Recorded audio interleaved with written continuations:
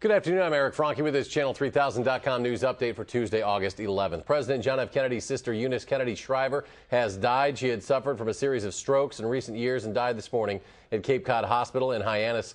Eunice Shriver was credited with transforming America's view of the mentally disabled from institutionalized patients to friends, neighbors, and athletes. She founded the Special Olympics. Shriver's efforts were inspired by the struggles of her mentally disabled sister, Rosemary. Eunice Shriver, 88 years old.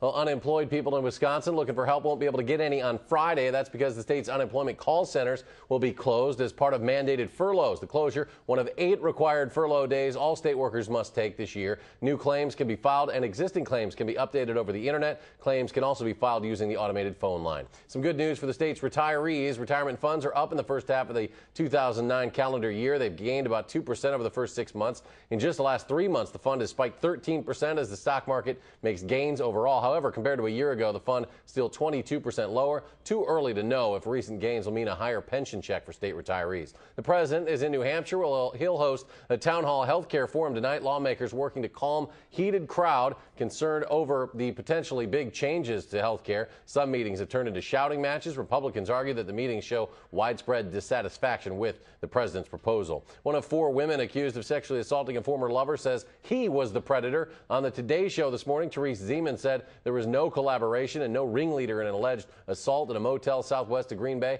Court documents say the 4 women, including the man's wife, tied up the man July 30th in a motel because he was romantically involved with all of them. Zeman accused of tying him up and using crazy glue to attach body parts on the victim. In sports, the Brewers open a series tonight at Miller Park with the Padres. Braden Looper, first pitch 7:05. High school football practices begin today all across the Badger State. And sources close to Michael Vick say he should sign on with an NFL team in the very near future. On Wall Street, a warning from an influential analyst hurts financial stocks. The Dow falls 97 points to 92.41. NASDAQ down 23 to 1970. And this has been a Channel3000.com news update for Tuesday, August 11th.